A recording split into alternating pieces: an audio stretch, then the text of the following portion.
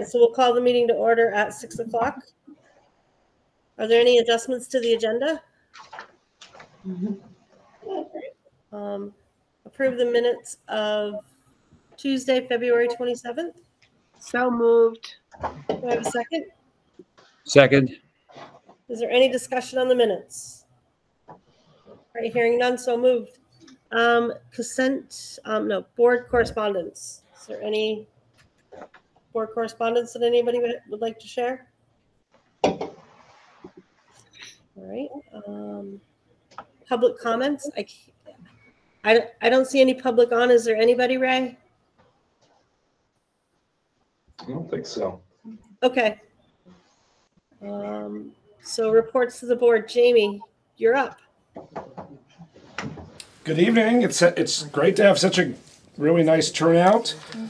We do have one new member to the full board. We've had two boards reorganized. Sharon, of course, has 3 members, so all 3 are voting members. But I just wanted to really quickly introduce Nancy Pageway, who's a board member on the White River Unified District Board that represents Bethel. And Nancy's a voting member now. So Nancy's in here. It's probably hard to see Nancy down the end of the table. Welcome, Nancy. Thank you. Hey, Nancy. And then just a reminder, as boards reorganize, there could be new members joining. I'll try to introduce folks to the new members as they join. And then in June is when the full board reorganizes after all the other district boards have completed their reorganizational meetings. Legislative updates. I provided an update in my packet in regards to the literacy bill. Also just wanted to point out that within the VSBA Today updates, they did give you an update on any type of education-related legislation. This is one of the bills they mentioned. There's nothing within this bill, as I pointed out these bullets. I actually wanted to point them out because I feel like it aligns nicely to the work we've been doing with the science of reading, but also within our MTSS, our system of supports, our multi-tiered system of supports. So I don't see anything within that bill that would cause me to pause or alarm, and I've double-checked that with our chief academic officer and our principals, and they're feeling the same way. So I just wanted you to know that it's a bit affirming that bill's aligning to the work we're doing. Michael, do you want to ask your question now, or you want me to keep going? I just wanted to ask. It's about this. So when you're done, I just have a quick question about this. Okay. You want to do it now, or you want me to? Well, there's language in here, and I'm sorry I don't have it up because it's on. Anyway, it's on a different account, but it's about banning some practice with which I didn't understand. So it's one of the bullet points that says that I have to go farther back up, Ray. Notified document, the bill goes on to ban the 3 queuing system. What are they talking about?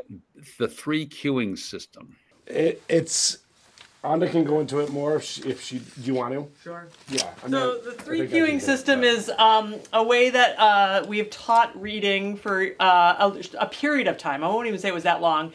That basically said that looking at the first letter or first sound of the word, looking at the picture, and then thinking about the context of the sentence will help you decode that word. And you can imagine that might work in some very simple, like cat is reliably going to be cat when you see a picture of a cat and you can see those sounds, and can very quickly fall apart once the words get to be multisyllabic and the pictures go away and you lose one of those cues. So I think it's a system that is just not a very reliable, and it's why you often see our across the country why you see those reading scores start to go down in 3rd grade when the pictures disappear, because they've a long time taught a system that doesn't actually reliably hold up beyond the first couple of years of reading. Yeah, I apologize for asking. I've just never heard it referred to as 3 queuing system, and yes, I'm also weird when it's in words like that. Yeah, you knew it.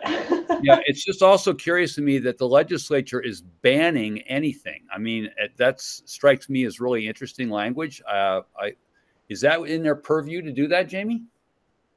Yeah. Wow. I mean, in the state, I think we need, other, local control in regards to curriculum, but I mean, I think we saw that play out a bit in regards to the reach of the Secretary of Ed's reach during COVID. In general, they try to provide it back to local control, but yeah, no, and it definitely, certainly in law that they could ban this. Wow. I mean, it just, I mean, I don't want to spend a lot of time on it, but I do think it's a really interesting point that the banning of anything, where does that step into the weeds? Where would that be like the school board telling, the principal and the school how to teach? So it's interesting. And if you ban that, where does it end? I'm, worried about books and all sorts. I mean, although the state has taken a different tact on that altogether, but I don't know. Just the banning of anything strikes me as a pretty serious and somewhat radical step. So just my own 2 cents. Nope. Good point. I appreciate it. I was more speaking to that 3-part queuing system is not something we would do here. I totally get that. And I'm not arguing that. It's just that going to the extent to ban something at the legislature relative to instructional practice opens a door to banning other things. And I just find that extreme. So I'll stop right there. Sorry to take all of your time with that. I agree with you, Michael. So reach out to your representatives. That would be, my advice in regards to letting folks know how you feel. This bill is out of the Senate, so it's with the House now. So it would be the House of Representatives. Those are the representatives you would be reaching out to. The other bill I wanted to just point out that may cross over out of the House to the Senate is the PCB testing bill that I have talked to you about in regards to pausing testing right now. We'll see. I have it on authority that I do think that will be approved by the Senate. That is where it got paused last year, was in the Senate. And a reminder that and it's worth you reading that bill. It's a lot about the science that was initially used in regards to testing of PCBs. It's also about trying to ensure that if we're testing, that the state's providing funds to assist with remediation, which they put some money away last year, but it was about 30 million and 16 million of that money went to Burlington. And so I think what they're finding is that they need to figure out how the Ed Fund may generate some additional funding to support schools if they're going to continue to test for PCBs. And there's talks about that whole operation possibly not being in the Agency of Ed's lap, but actually would be taken over by the Department of Health and Human Services. So stay tuned there in regards to that bill. That's the other one I wanted to highlight. And then the governor did introduce Secretary Saunders on Friday. And I sent that information out for folks to review. I had someone ask me today if superintendents had met, and no. And my sense is that there is a superintendent's meeting happening next Thursday. I'm going to be curious to see whether or not Secretary Saunders is on that agenda. That agenda has not come out yet. You're going to be there? Yeah, my plan's to be there. Great. If Secretary Saunders is there. If Secretary Saunders is not there, I probably will not be there.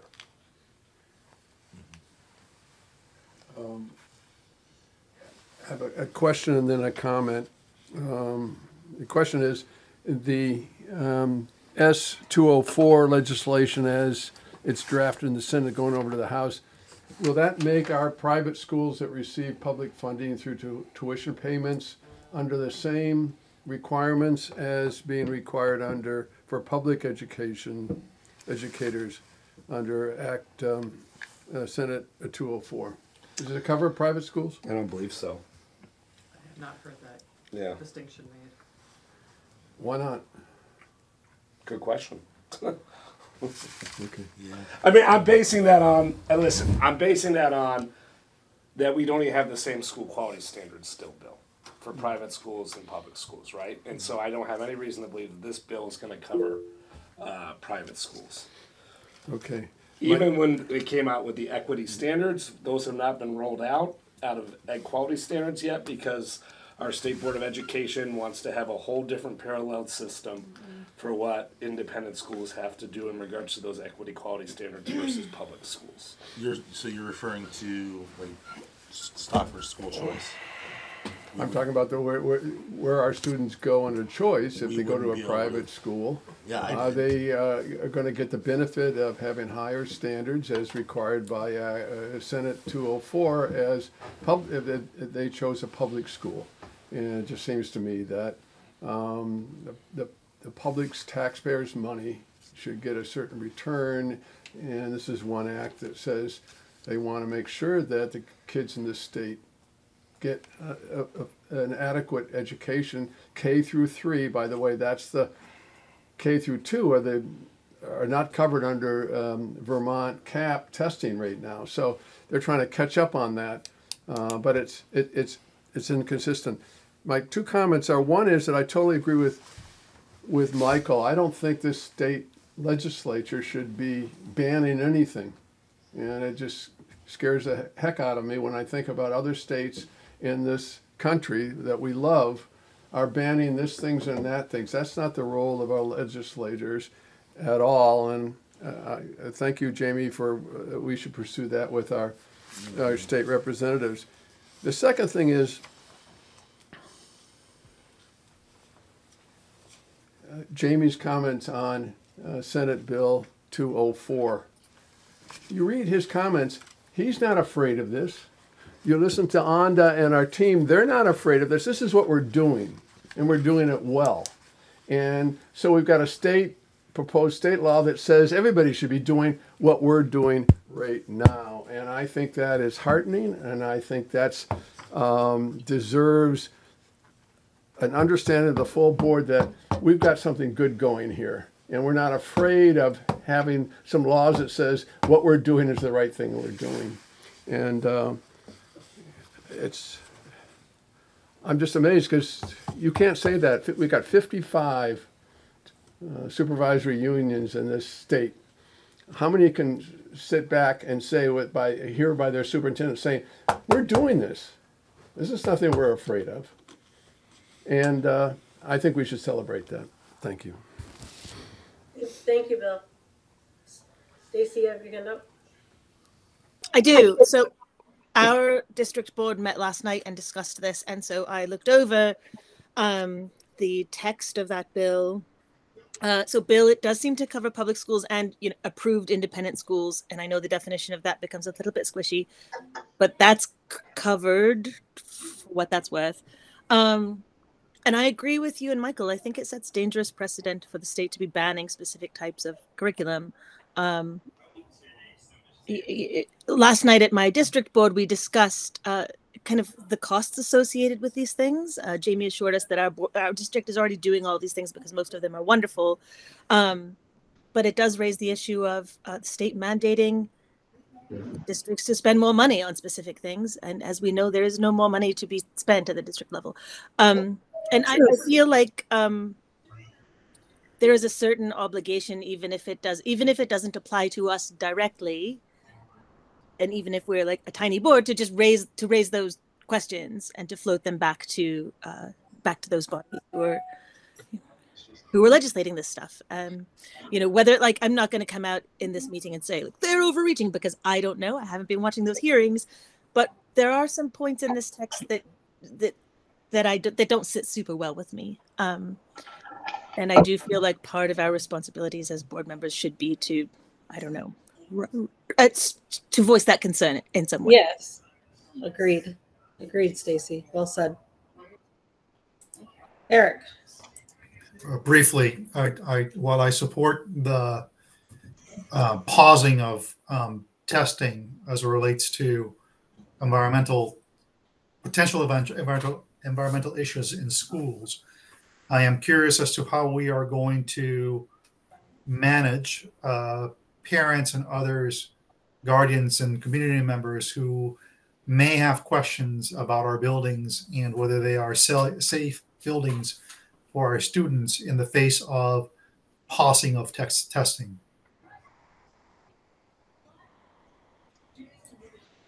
Are you looking for an answer to that, Eric? Or I'm not sure that I need an answer tonight. I think it's something that we need to consider because in Stratford anyway, we've already had at least one parent voiced their concern about the contaminant in the school and when we would be testing the school. And while I happen to believe that the school is likely safe because the construction that has happened in the school is post the existence of those chemicals and construction materials, I think as a big board, we ought to be thinking of any communication that ought to be going out to parents, guardians, community members about the safety and well-being of our schools.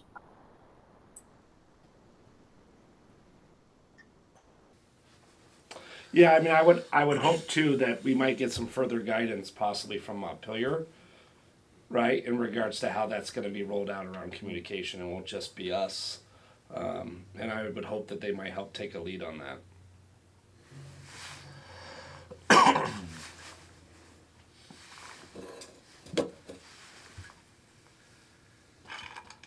Okay.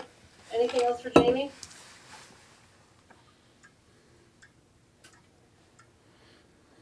All right. Anda. Okay. I guess as usual, you have my report. Talk a little bit about the conference I attended a week ago, 2 weeks ago, I guess at this point. Some of the presenting I did and learning I did there. Also, the work we're doing on our report cards and proficiencies aligned with our strategic plan. We're in the middle of state summative testing with VTCAT happening. I think I was on an office hours today for the state, and the director of assessment there said today was the single highest testing day of the window so far, with twice as many tests being started as any other day in the this is our I think the third week of testing. That's the kind of metrics they cover. And then shared a little bit about the professional learning that we are doing as an administrative team, which includes our principles around the universal design for learning and inclusive ed, and how we think about planning for, towards those proficiencies we've been working on really hard over the last year and a half. Now the next step is how do we make sure that all of our teachers are able to plan to meet those, and thinking about what are the obstacles that students might face, and how do you design instruction that can overcome those, and really think about students learning and showing their learning in a variety of ways. And the last part, we finished up our SU-wide professional development on in-service half days. Again, really good feedback from folks, really favorable responses to particularly the time spent together. So even though there's sometimes a little bit of grumbling about travel from across the different schools to one place, that is universally the one area where everyone seems to be very, very pleased and benefits from being with each other. So I think it turns out to be worth it, even if you are not always so keen. We had good weather for all the travel days this year, so we didn't have to make any calls around canceling or postponing because of weather on those Fridays. So we left it out. Happy to answer any questions or talk about anything further. Anybody? I got Bill over here. I don't know if you can see. Okay, Bill. Yeah, two things. One is it's exciting to have our leadership team, leader of our academic efforts at a state convention or a conference, and showing the way. And I happen to believe that our goal, I don't know how long it's going to take us, but I happen to think that we've got all the makings of being not only the best rural educational center in Vermont, but one of the leading rural educational centers in this country. And this is one example of how we're doing it. We're showing the way, we're explaining what we're doing.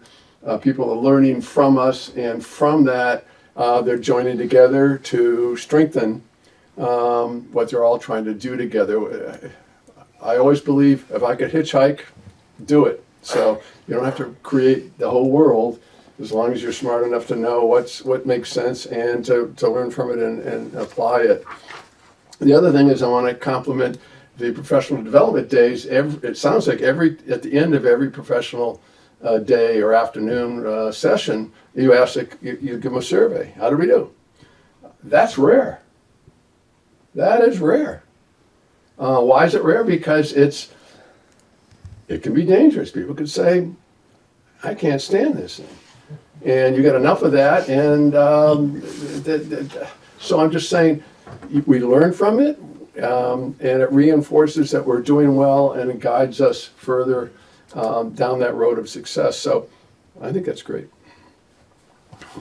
Thank you.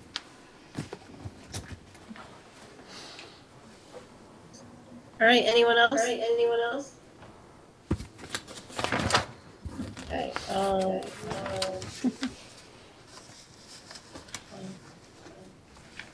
Director of Special Services.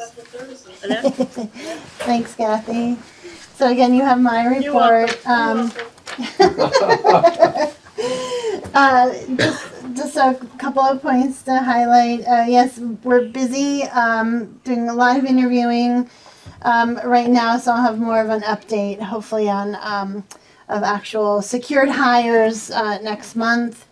Also working with Haley Zuride, the director of One Planet. We're still continuing to work on coordinating summer and coordinating interventions in One Planet together.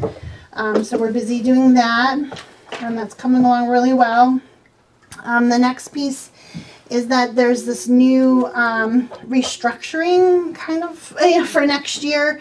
We'll still have special educators, but special educators, in a sense, almost have two very heavy, distinct roles as part of being a special educator. One is this idea of being a case manager, and that's a lot of, scheduling and facilitating meetings, making sure students' programming is running and in place and things are going efficiently. Making sure accommodations and modifications and things like that are in place, communicating with a lot of outside providers, along with like the families, and also classroom teachers. And then there's this other role of actually educating, providing interventions to students. For years now, it's kind of been almost like an 80-20 split. 80% of the time has been in front of our students, educating, providing those interventions, and 20% of their time, basically one day, is allotted to all of this other case management work. And what we're finding is that sometimes the case management work is overflowing into the other days. People are becoming really overwhelmed. Things are falling through the cracks.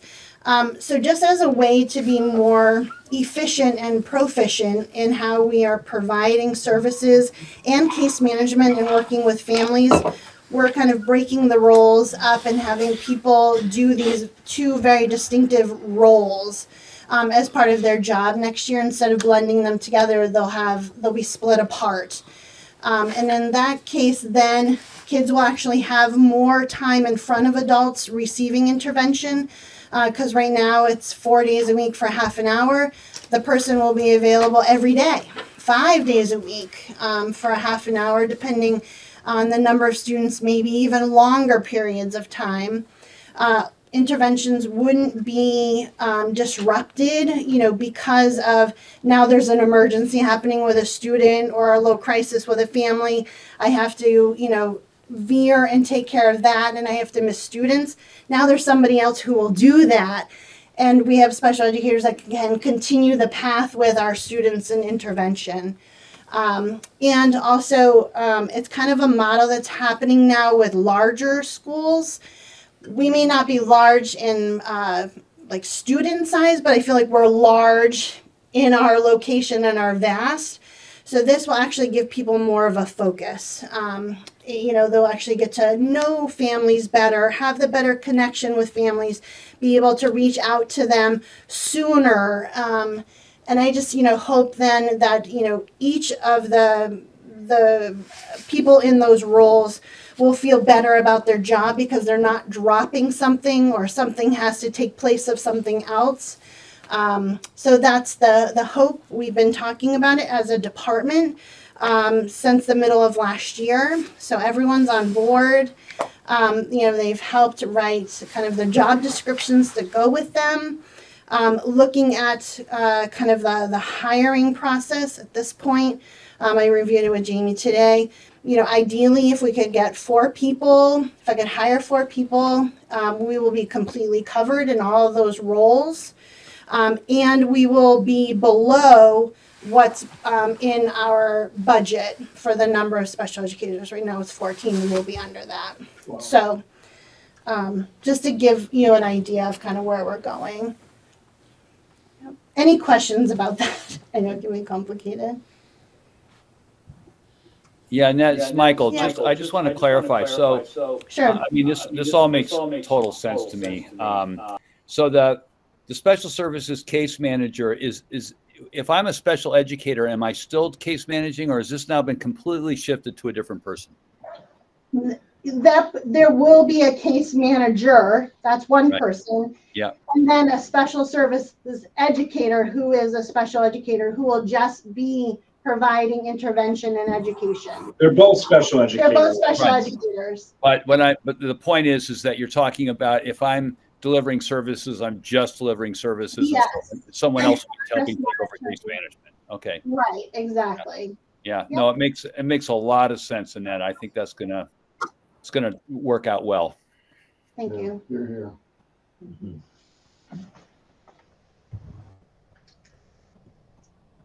Anything else? Thank you, Nat. Sure. All right, we are on to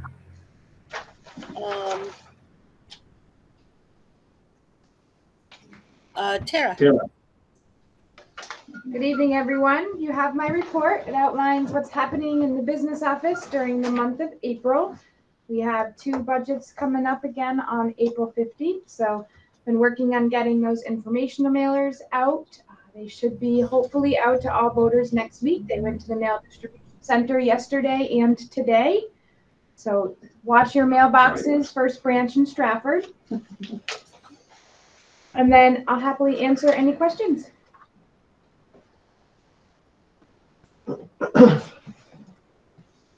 Big thank you, Tara, for getting those all redone and re-out to people. I know it's a tremendous amount of work.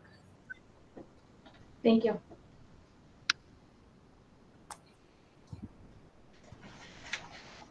Any questions for Tara?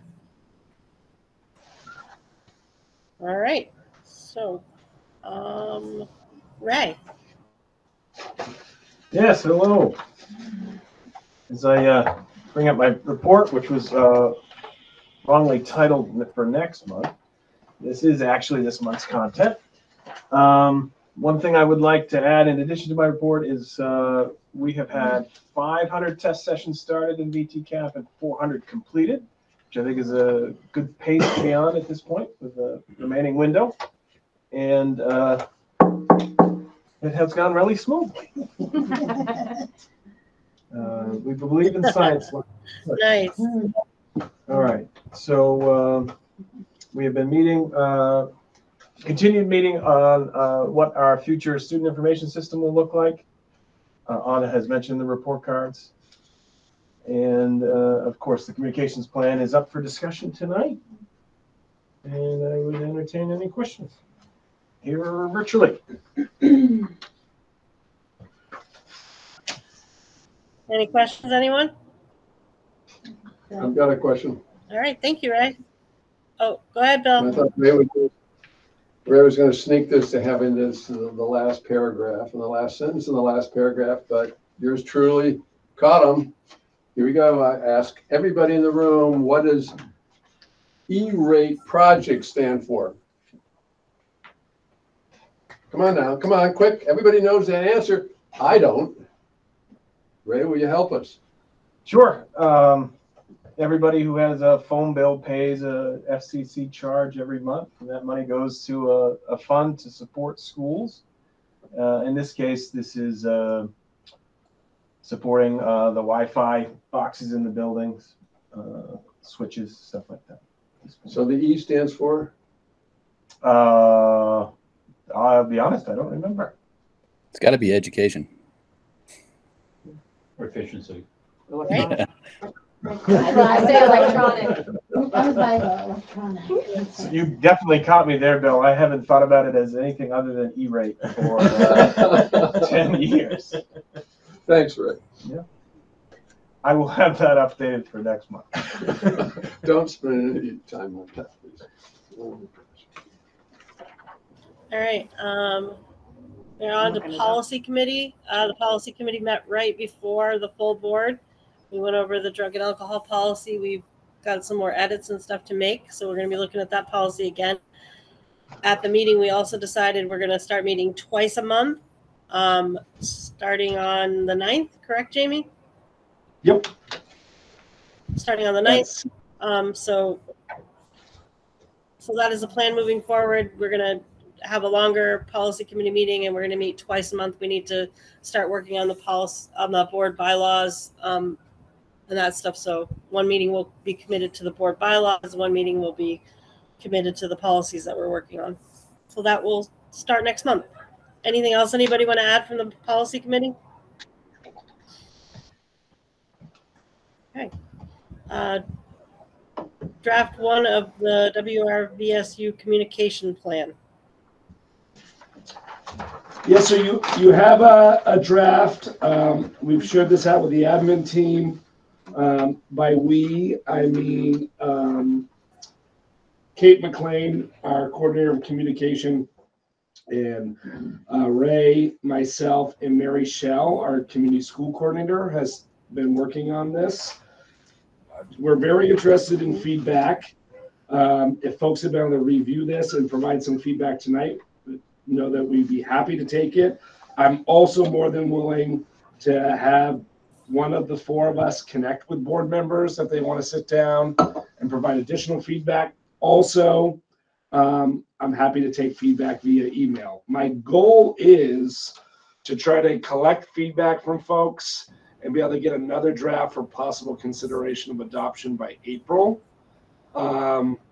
It may take us until May. The strategic plan took about 3 months to finally get where we wanted to get to with it. But I must say that this is one of those projects that is important. I think it's going to give good direction for all of our stakeholders moving forward. If you look, there's actionable work that needs to happen within the plan over the next 3 years. And I hope that it's a tool that's useful for both internal and external communication, for our families, but also our employees in regards to how to navigate communication throughout the SU. So, it actually, there's some things already that I know that we need to clean up, but it felt good to get a draft to you for review. Yeah. So let's kick it off by that, and then happy to take discussion on it. Any discussion right now, guys, on this? Anybody have any feedback?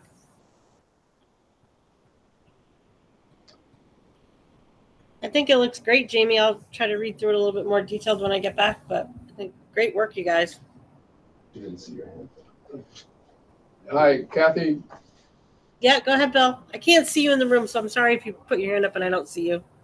I'm hiding behind Jamie. I see. Hiding tonight, are you? First, this is a tremendous draft of something that we all need to do better, which is communication. And secondly, it basically has 6 goals, external, internal, with a lot of meat in it that from the get-go is going to help. And for instance, the chart on page 6 about basically how you handle a series of communication issues. Wow, and that alone is something for us to learn by putting in our notebooks as well as the organization to communicate that to parents and community members. So I really like that. The one thing I think still needs work is translating the plan into measurable results. And so the question I ask is, if we do all things in year one, how do we know that we've succeeded? We could say, well, we've had X number of emails, we had X number of social media things, we had X number of meetings, we had, how do we know we've succeeded? And I think a plan needs to have that, especially a strategic plan. And that's one thing I'm going to encourage, sidebar, and I appreciate Jamie, meet with whoever to express those sort of things. We go back to our goal setting as a board, and for Jamie, and every one of our goals that we set for ourselves, there's a way to measure whether or not we've succeeded in carrying out that goal. And we need to know that. It isn't like, oh, we did it. Do we know what we did it? So I encourage that to be part of, strengthen that part in this draft, which I think is timely and it's going to bear fruit. Thank you. Thank you, Bill. Anyone else? Yeah. Yeah. Hey, this is Dustin. Hey, yeah, I just didn't know if this might be something totally separate, but as far as the communication, as far as when somebody, like we had a kind of a unique year this past, year, as far as losing somebody. And so as far as communication about that to the community and staff, is that addressed in this document as well, or is it like a overall category? Like personnel being dismissed. Yeah, I'll take a look and see exactly whether or not that's captured or not. It may be, but not explicitly as it needs to be. Okay. Yeah, this looks great. Yeah. Yeah, I think it looks great too. Well, so we should be celebrating when people join us and recognizing when they depart. And capturing that, the plan to make sure that that is happening systematically. Thank you, Dustin. All right. Thank All right, you. guys. Thank you. All right. Anything else, Jamie, on that? Are you good? Yeah, no, other than just as I really want to highlight the work that went into that. Yeah, for those three. I also would tell you that I hope you take a good look. I think it really specifically articulates the work that we're looking to try to get done in regards to our community school work. And so I think it's a real roadmap for that work.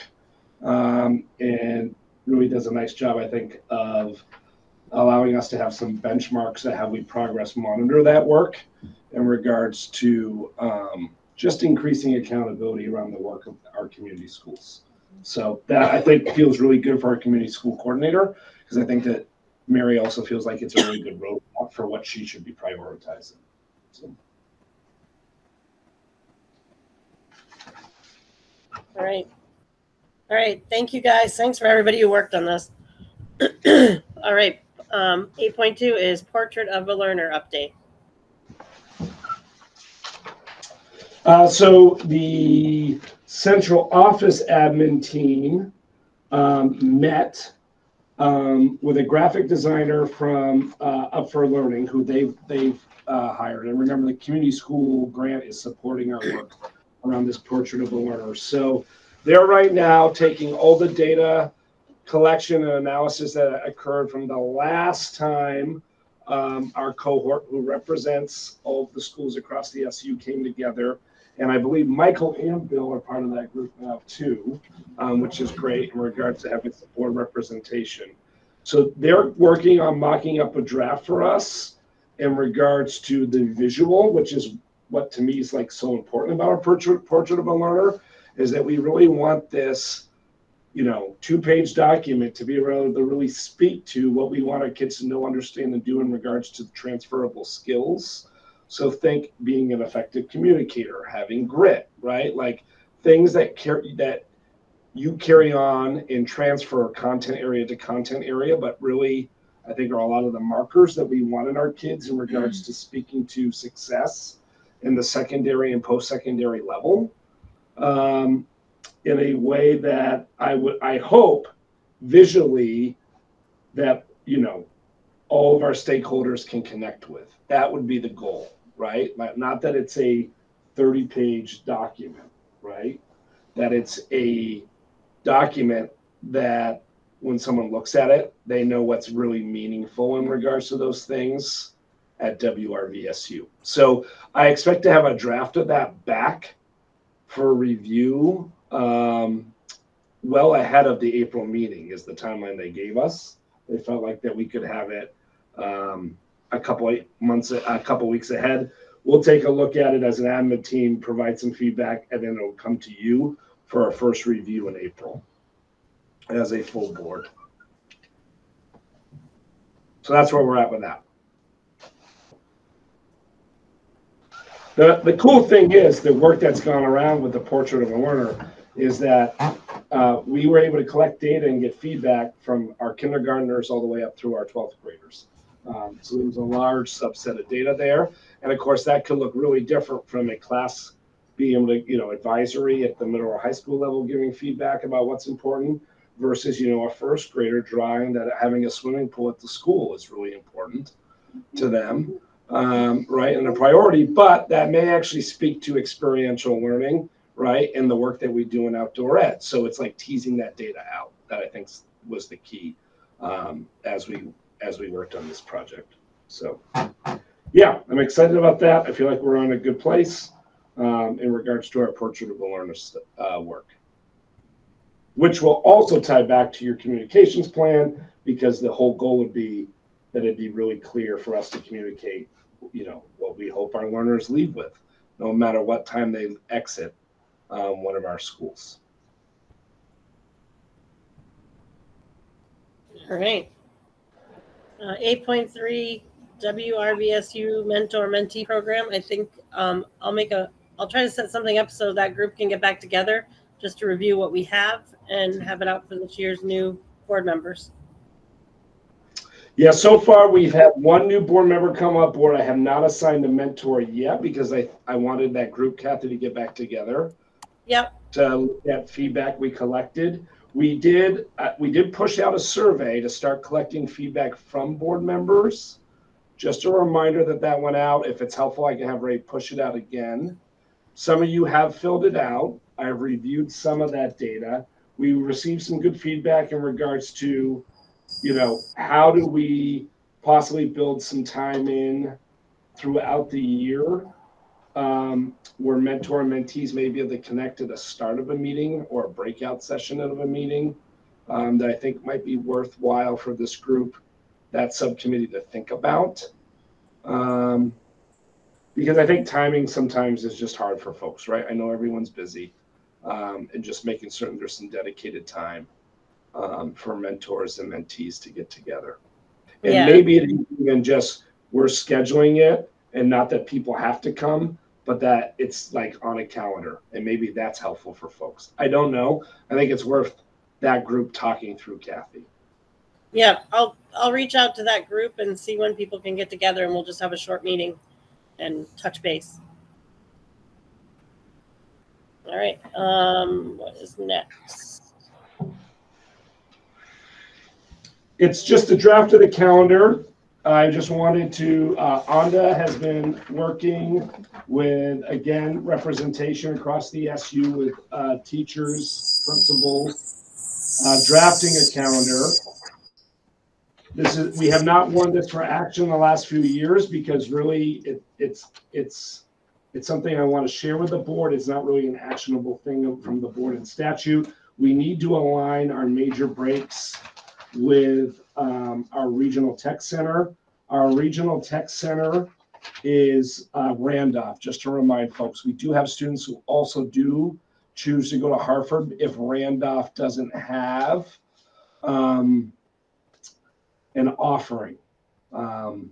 meeting for our high school, right? And so they lump the high schools within the SU as linking to the regional tech center. So our region is Central Vermont Supervisory Union, Randolph District, and us. And so those are the three SUs that are aligned to this calendar as regards to our breaks. We started 2 years ago. We received feedback from families that it'd be really helpful if we made certain we aligned one of our long breaks in February, April to the north and one of them to the south. This calendar once again does do that. We switched it for this coming year. The February one's aligned to the north this year, and the April one's aligned to the south. So that if we have, families who have kids at our SU and also have kids in Hartford or districts that align to the south, Woodstock would be an example. They'll now have their April break aligned next year. They've had February the last 2 years. And if we have students who are attending a school to the north, they'll have their winter break aligned. So it's just trying to best meet the needs of our families. For families who have split, like a student who's going to a southern school, but also with us, and in the past, our calendar always aligned to the northern schools prior to making this change. And often those families, specifically that attended Hartford, or Woodstock, would miss out on having either February or April aligned. So in general, we've received good feedback from folks around doing it this way. I wish, this is actually a goal of mine, is to try to get the VSA trustees to sit down in a room and say, why can we not align these two breaks? It does not require statute. Superintendents at the trustee level could make this happen for families.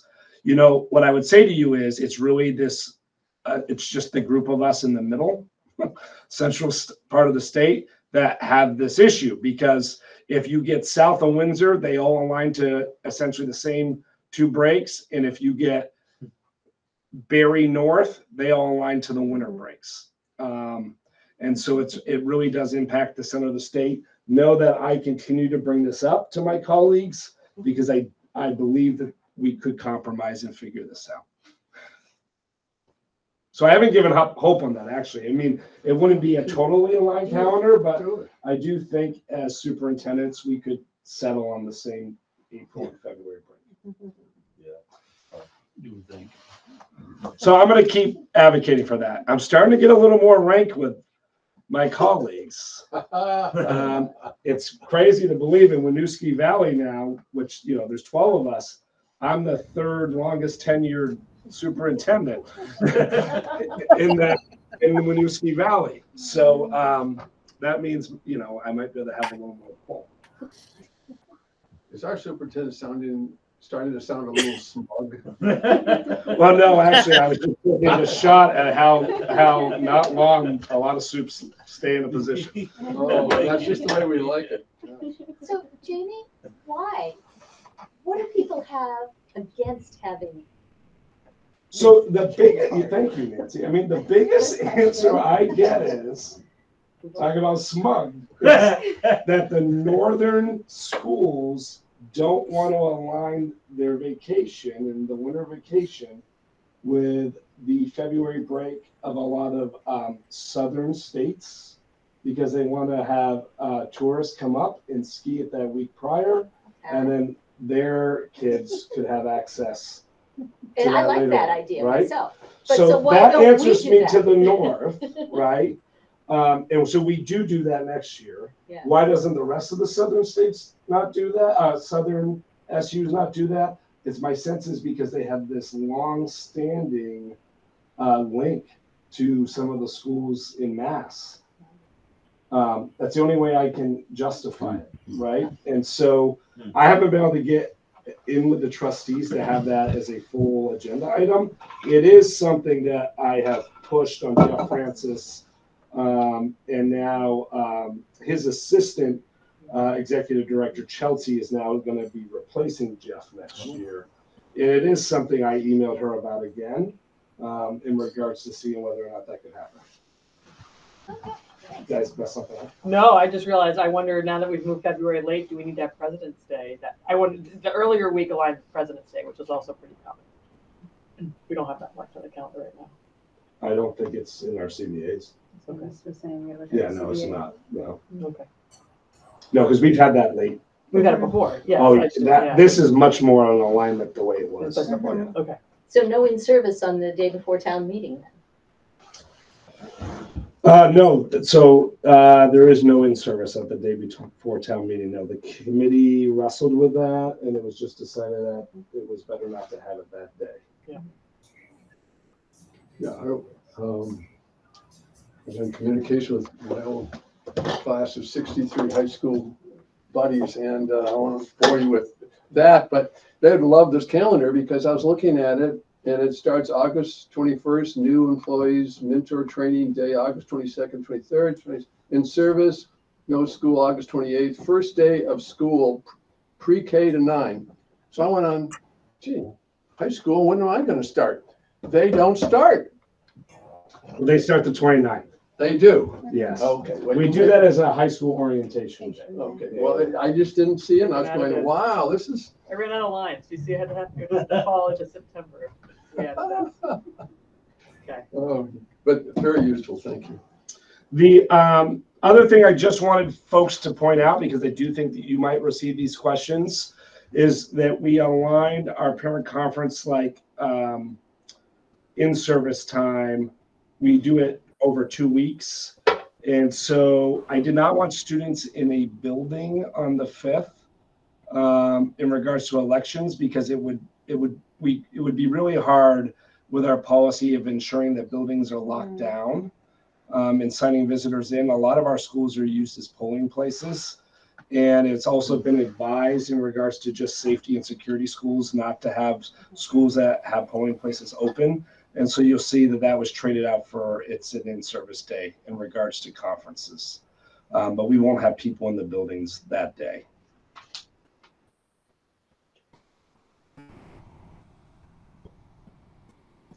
All right. Any public comment? Oh, yeah, are there any action items tonight, Jamie? There's not. I hope. I'm hoping next month. Actually, there might be a few, but not tonight. Okay.